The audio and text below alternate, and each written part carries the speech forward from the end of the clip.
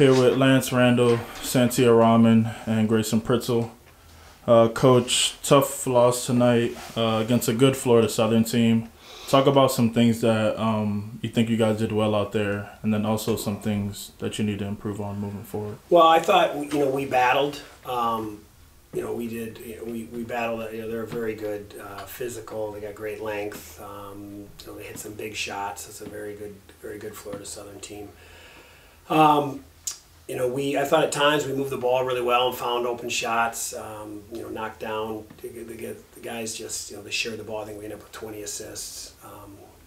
But we struggled at times to get stops. We had some stretches where we were rolling a little bit defensively, but they're an offensive power and they can make you look pretty weak defensively in a hurry. But we made some plays, but just not enough down the stretch. And then for Santia and Grayson, big game, Santia double-double, and then Grayson led the team 24 points, shooting efficiently. Talk about what got you guys going tonight. I'll go first. Basically, I feel like our teammates really just energized each other, fed off the bench, fed off everyone on the floor. Like Coach said, we battled.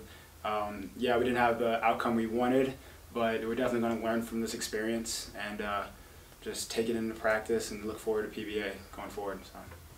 I think we did a good job of moving the ball and trusting the next person to make the right play, and when someone hits a couple of shots, to keep feeding them the ball and try to get the best shot possible. Although we did turn the ball over, that's been a big problem. We got to stop doing that and continue to share the ball. And then as you guys look ahead, like you said, PBA next. Coach, what are some things that you guys need to hone in on in order to kind of get back on the winning track? Communication on D. Rebounding was a problem tonight. We're not a huge team, and Santia is an outstanding rebounder, but it's got to be a group effort. I mean, we gave up 17 boards tonight, offensive rebounds. It was a huge part of the, down the stretch of inability to get stops, and it also affected what we could run defensively because we were struggling rebounding certain defenses and others. We were struggling covering the perimeter. But we just gotta. You got, like Grayson said, you gotta learn from this, or Santia said, you gotta learn from this, and you gotta move on, right? You gotta get a little bit better. You gotta absorb. We absorbed some punches today. We didn't come out on top. We have to be a more physical team consistently.